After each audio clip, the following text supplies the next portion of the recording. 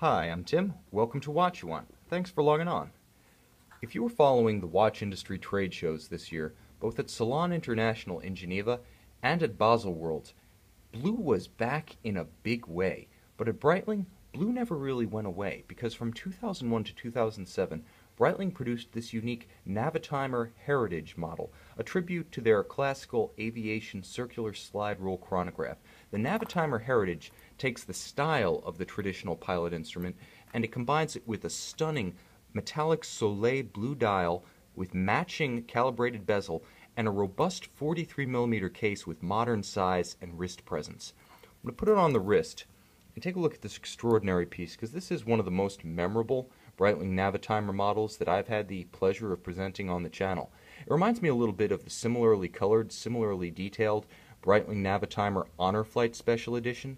This one features an additional mechanical wrinkle that I'll focus on in a moment, which is a flyback chronograph feature.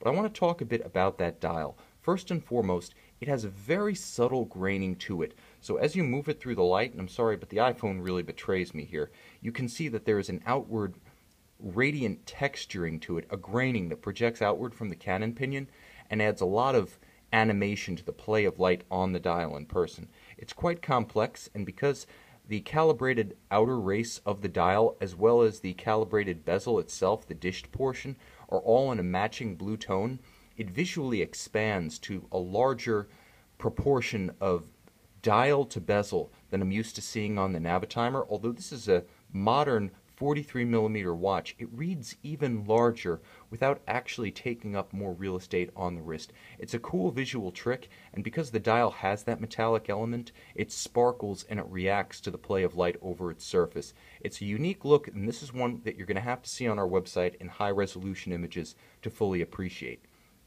Now on the wrist, the watch sits quite securely on my wrist, 6 1/3 inches, 16 centimeters in circumference. My wrist is a little bit below average in size, but probably average in profile. Somewhat oval, flattish across the top. The watch doesn't overarch or have any sense that it wants to hula hoop around my wrist. It's nicely balanced out by a robust, full polished Navitimer 7-link bracelet, and it's got a equally robust and substantial flip lock clasp on the bottom that I'll show you in a moment. But the mass of the watch is nicely distributed.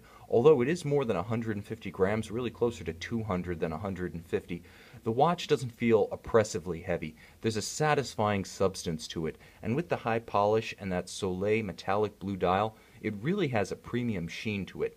Now, although it's 14mm thick, so it's not going to fit under the tightest of long sleeves, the watch does have a graceful formality to it that would play well with formal attire. So this is the watch you would wear with everything but perhaps a bathing suit. With 30-meter water resistance, this is a true pilot's watch. Splash-only protection here, but the look is as versatile as they come. The blue is still going to play as a relatively dark dial in combination with a white metal case, and as I'm wont to say, that is probably the most versatile watch color palette combination. Now, in 1952, Breitling launched the first ever Navitimer. The significance of this model, to those who might be new to Breitling or new to the Navitimer, is that it was the Navitimer that is, the first watch to be launched with a logarithmic scale in a circular slide rule around the dial itself. It's calibrated so that pilots can perform all of the in-flight calculations necessary for climbing, for calculating fuel consumption, for calculating their airspeed, their ground speed, their drift. And this was a revolutionary breakthrough at the time, such that it became the official watch of the AOPA, the world's largest aircraft owners and pilots association. And there are rumors whispered online that the watch may have actually been designed for the AOPA to AOPA specs. Breitling's not going to share any credit. They claim the watch came out in '52. It was all their own idea. What is certain is that the very first circular slide rule watch was the Mimo Loga of 1941, and Breitling's first was the 1942 Chronomat.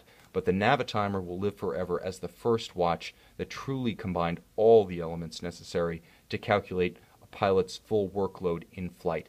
and it's lived in immortality ever since as the longest continuously produced mechanical chronograph model. Heck, the longest continuously produced chronograph model of any kind in any watchmaker's catalog in the world.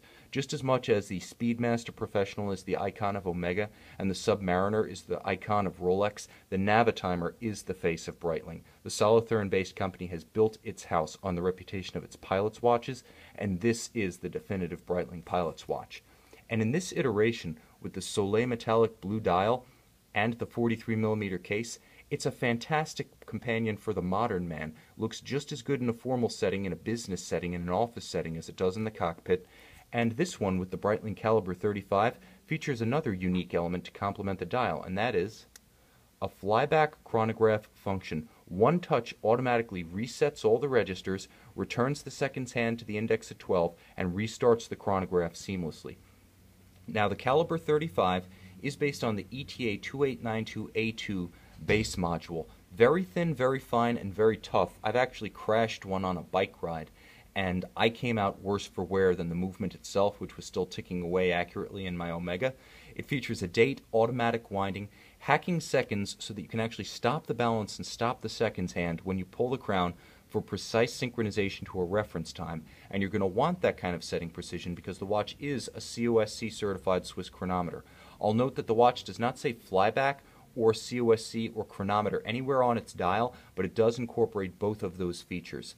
Now, on the case back, the watch features conversion calibrations for performing flight calibrations between liters and gallons, and it also features chronograph and chronomet, just so you know I'm not making up that verbiage about the COSC certification. Solid case back, as most Navitimers have been historically. This one is designed in the image of a vintage watch with the size and wrist presence and craft quality of a modern watch. See it in outstanding condition on our website, Watch You Want. Everything from this beautiful radiant Soleil dial to this robust flip-lock clasp that I have to say closes with a very satisfying and very solid snick. This is a Breitling in every sense of the word. Beautiful, robust, technical, with a fantastic history and outstanding manufacture quality. Check out this Breitling Navitimer Heritage, reference A35350, on our website, Watch You Want.